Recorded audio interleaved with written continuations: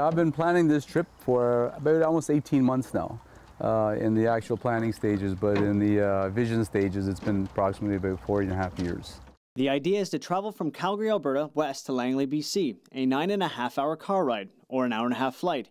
But Tom Young will approach this trip on 2 wheels, a 1,000-kilometer journey bringing together 2 of his life passions.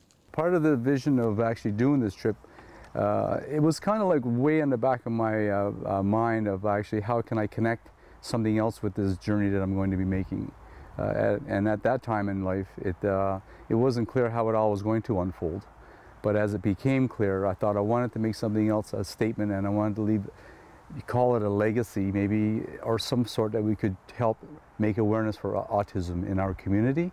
That's when I decided to make the connection. The connection between Tom's cycling and autism is his 22-year-old son, Dylan. Being coined as Tom's Epic Journey, the ride is a devotion towards Dylan and others like him, and their way of life.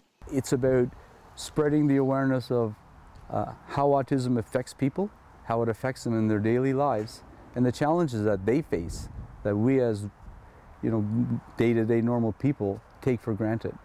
But Tom won't be taking the trip alone.